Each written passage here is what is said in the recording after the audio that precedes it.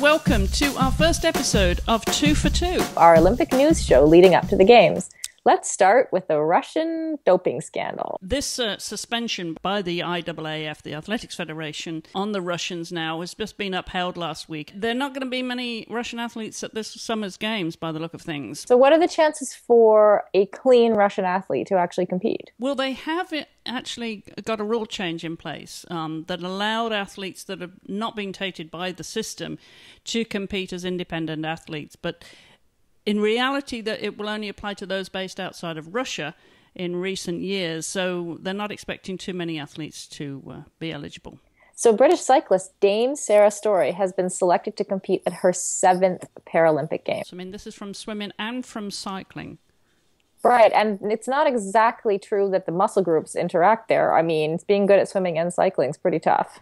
Well, you would know about that in triathlon. I would, yes. I can attest to that. You know, there are a few athletes that have done more than one sport that go from winter to summer sports. So the other one that comes to mind, of course, is the Australian Jess Gallagher, who's going to be a paracyclist at this summer's Paralympics. And she was a skier.